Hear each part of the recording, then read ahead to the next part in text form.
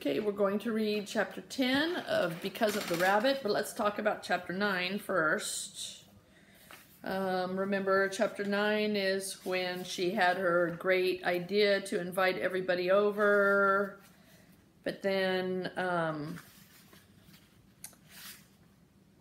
it didn't work out that good because she didn't know the rules about people going home with other people, about a note and all that stuff.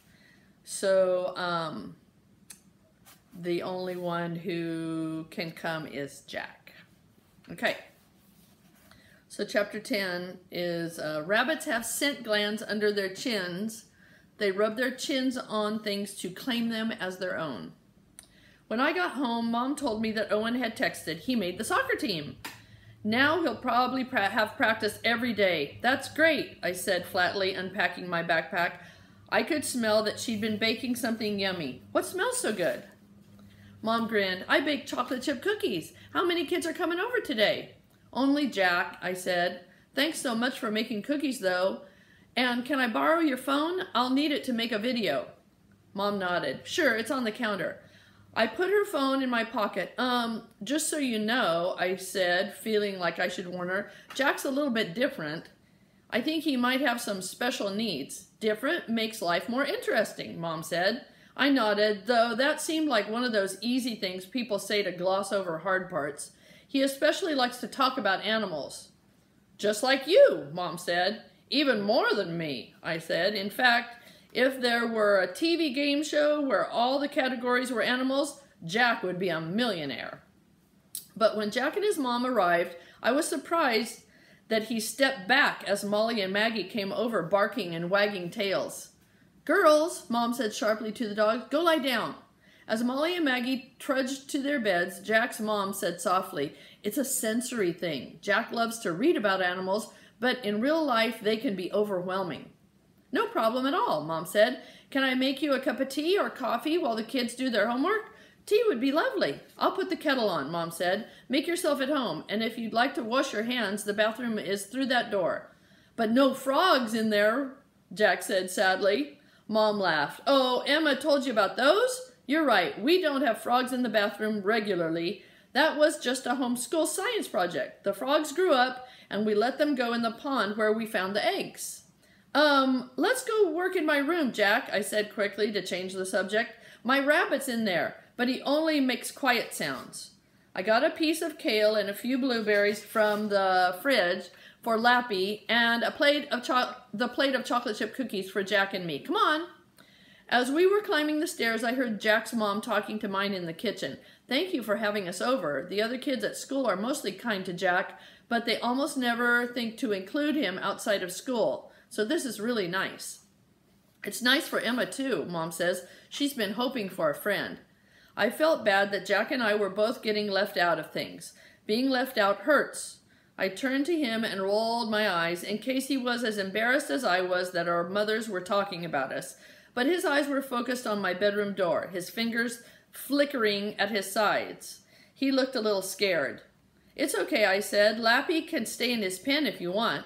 When I opened my bedroom door, Lappy immediately put his paws up on the side of the pen, excited to get out and have a run. Later, I promised him, Jack and I have work to do. Lappy thumped his back foot on the floor. Rabbits thump to warn other rabbits about danger, Jack said. Usually, I said, but this rabbit is telling me that he wants to have a run and he's mad that I said no. Jack stared at Lappy, his fingers twitching harder. Let me out of here. Did he mean Lappy or himself? Are you okay? I asked. I'm fine, Jack said plainly, without taking his eyes off Lappy. How are you? I smiled. I'm fine too.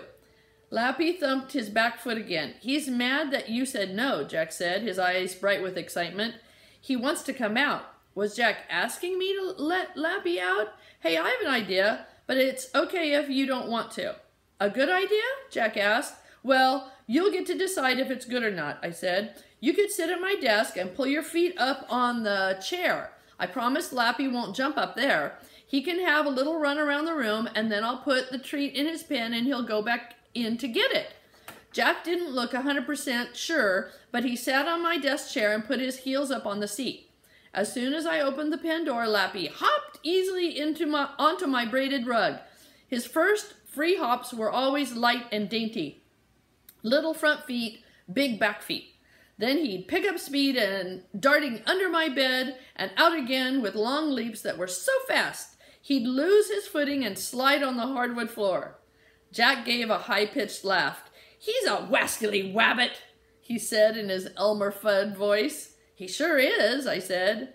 In between hops, Lappy would suddenly stop and rub his chin on something, claiming it. Dresser, mine. Heater, mine. Quilt, mine. Bookshelf, mine. Lappy paused and rubbed his chin on my foot, his whiskers tickling around my flip-flop. "You, mine. He's claiming me," I said. Then Lappy suddenly leaped and twisted like all the happiness inside him had exploded and lifted him into the air. He landed facing Jack. "That's called a binky. I read about it in the rabbit book I got at the library. It means he's happy." I handed Jack a blueberry. The book also said blueberries are one of their favorite things. Jack threw the blueberry at Lappy's feet. He sniffed it and then ate it up. "I should have known he'd love them," I said. "My pape," Grandpa, right, used to tell a story about how Monsieur Lapin tricked Monsieur Renard the fox out of his blueberries. "What story?" Jack asked. I hesitated. It was one thing to remember Pape's stories or to tell them in our family. It was a whole different thing to tell another kid. I didn't even know it. A whole other kid I didn't even know that well.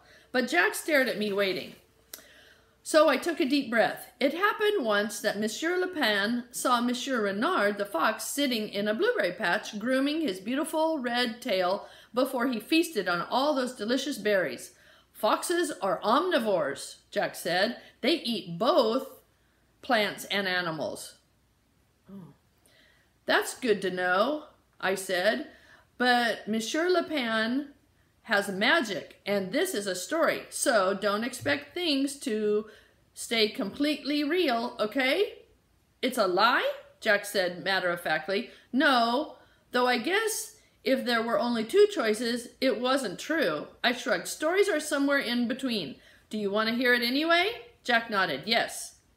As Lappy chinned the leg of the desk chair, Jack pulled in his feet tighter, his arms wrapped around his legs. "Okay. So Monsieur Lapin said, 'Oh, Monsieur Renard, your tail is so glorious, but you've missed a spot.' Monsieur Renard was very proud of his tail. 'Where?' he demanded. 'What kind of spot?' Jack said. Pine pitch." Jack nodded, and I continued. Monsieur Lapin pointed. "Right there. No, a little more to the right. Almost. A little more to the right."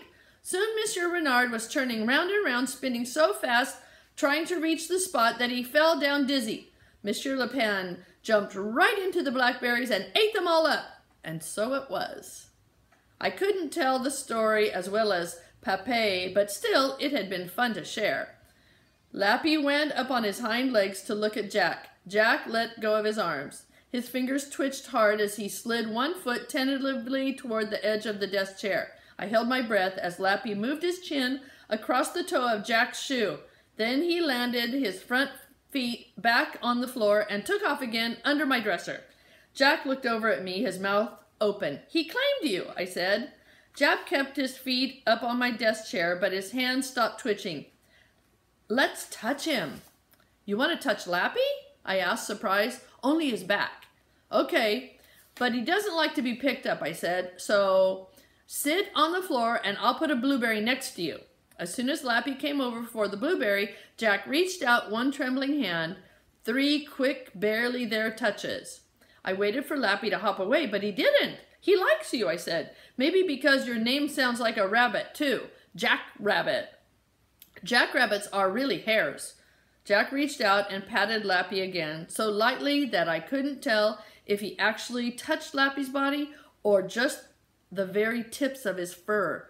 "Monsieur Lapin," he whispered, "and Jack Rabbit." Don, don, don. Tomorrow, 11. Rabbits don't consider breed, age, or size when choosing a friend to bond with. So they don't care how old or they are. Okay, bye-bye.